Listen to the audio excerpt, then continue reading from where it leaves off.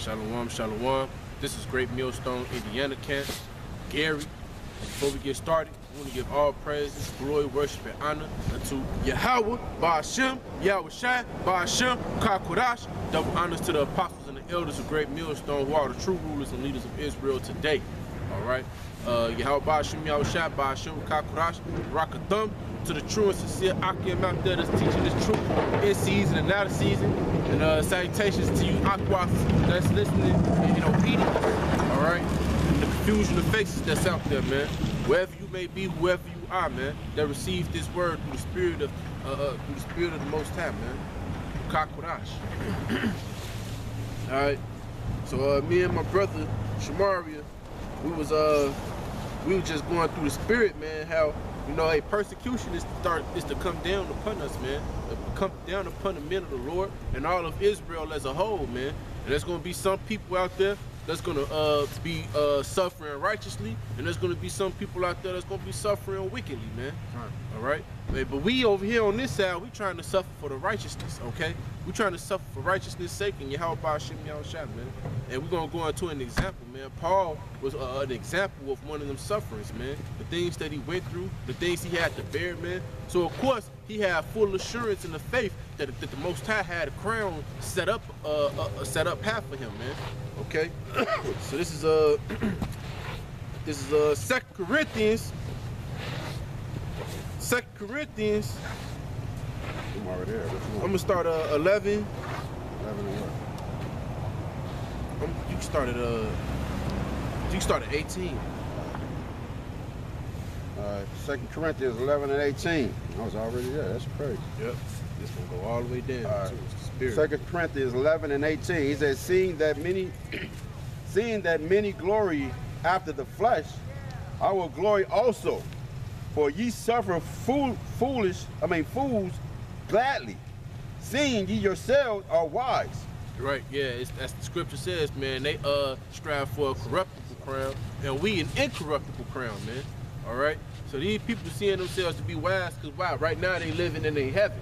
Right now they got the money. They said we made the right decisions. We made the right choices. We smarter than the rest of our people who didn't come up with this idea to get this money, man. And that's where they consider themselves to be wise, man. Yep. Not in the word. Yeah. All right.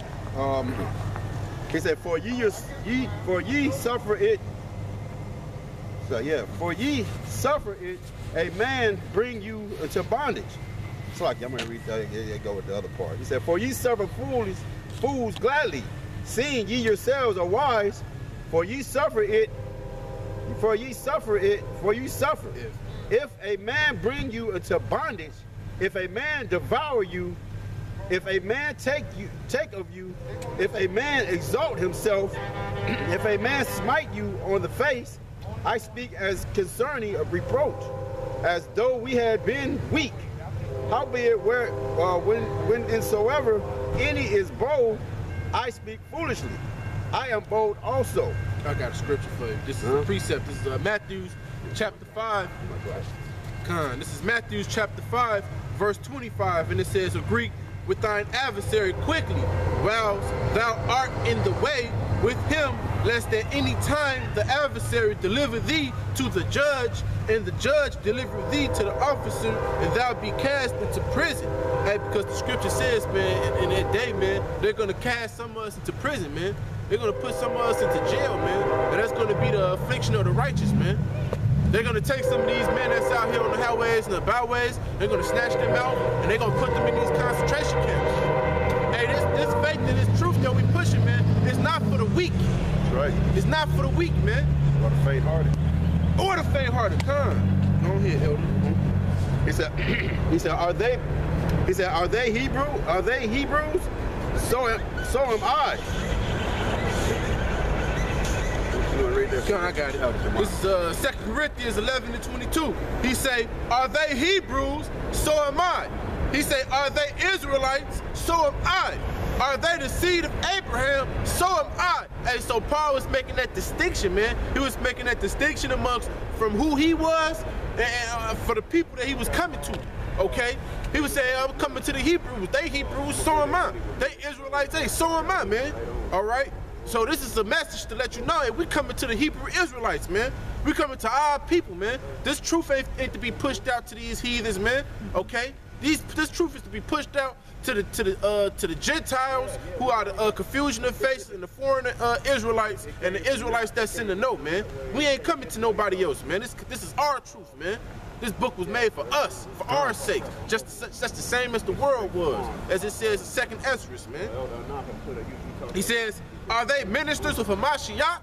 I speak as a fool. So he put that in quotation marks. He said, I speak as a fool. You know, not fully knowing what he's saying, not saying he don't know what he's saying, but not fully having, as we say through the scriptures, we prove all things through the scriptures, okay? So he's not able to prove this at this point in time, hey, but through his spirit, he feel it though, man. Through his spirit, he's acknowledging that, hey, this is what it is, man, okay?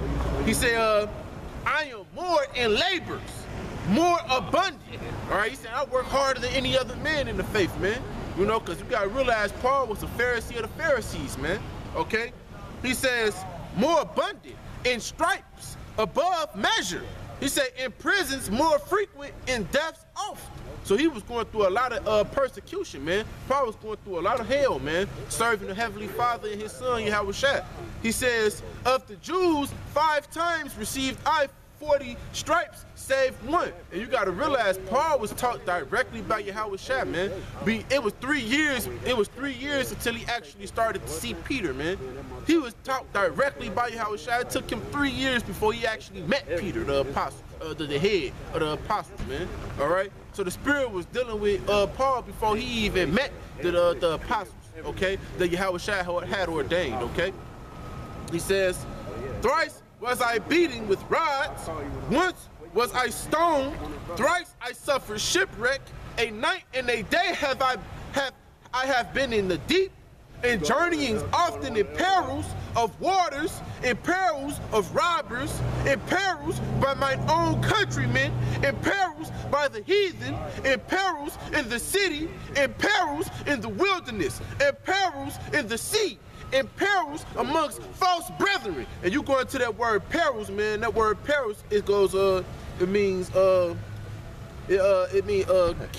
kindlenos. It says a danger, man. So he was in danger. He was in uncertain places in all these places, man. As in Psalms, King David prayed that he guide him through the valley of the shadow of death, man. Because right now, us men of the Lord, we in the valley of the shadow of death. That's a miracle. We're too close. You can't hold all 3 of us. Okay. Okay. I'll step back. Yeah. Oh, I mean, it ain't that's behind you. It's too close. You understand? How about this? I mean, it can, but you know we move around and rock. It'll be all right. Come on, man. He won't. Huh, yeah. Get over here, bro. But yeah, that's right. What is that? Yeah, the brother said, yeah, because we are in the valley of shadow of death, man. It's I mean, it's hella ways to die in this place, man. I always attribute that scripture with that show, 1,000 Ways to Die. All right, I was just doing I was studying before we got here how they just okay in New York, man. They just okayed full-term abortions. All right, baby could be actually 9 months, man, ready to be fully born, and they will cut his ass out of the womb, man. Probably not even cut him out. They probably actually let him be born, man, and kill him. That's actually murder, man. Murder, man. You know, and that's Revelations, man, where they was killing the infants, bro. Everything's coming back in full circle, man. The truth, man. The prophecies are coming to pass, man. Everything is coming back full circle. Even, oh man, check this out. I just watched a brother put up a video about not to go off point, but a brother put a video up, man. The lady that's running for president, I forgot her name. This bitch is trying to give Jake reformation, bro. Talk about 180 billion or some shit. And you brothers gotta watch the video, man. I'll give him I forgot the Akim's name, but put it up, man. But it was, you know, that's crazy. Okay, but it's a little too late for that, man. We don't want no fucking reparation, man. We want your fucking blood, man. All right, we want what your Hashim Yahushua is gonna give us, man. Fuck your money, man. What you gonna give us reparations for now? And your fucking dollar finna crash. You know, just like Esau. You gotta pay you guys back. And the fucking money finna crash now, bro. Hey, God, fucking man. demon, man. I got you, Elder. Go He ahead, say, 2 Corinthians 11:27, he says, in weariness and painfulness, and watching often, in hunger and thirst, and fastings, often in cold and nakedness. All right? Hey, so Paul had to suffer a tremendous amount of straits, man. And and the scripture says what? That the Most High will not give you something that you can't handle, man. Yeah, you're not gonna put on too much more on you that you can bear. So, and then with that being said, man, when you going through your straits, when you're going through your hell, man, that's to build you up. Because Yahweh Hashem Yahushua is doing what? He building the army of Israel right now, man. He building his soldiers up, man. He getting them prepared for the war. He getting them prepared for the hour of temptation, man. Yeah, because the spiritual battle has already been, man. The spiritual battle happened as soon as Yahushua died on the cross, man, and resurrected, man. The spiritual battle started. Yep. All right, so you know, it's nothing to take place now, man, but the physical. Okay, and that's what we've been waiting on, man. You know, because when he comes back, man, it's not gonna even be a battle. It's really, it's not gonna even be a battle, man. You know what I'm saying? Because we already know it's played out, man. We know who wins at the end, man.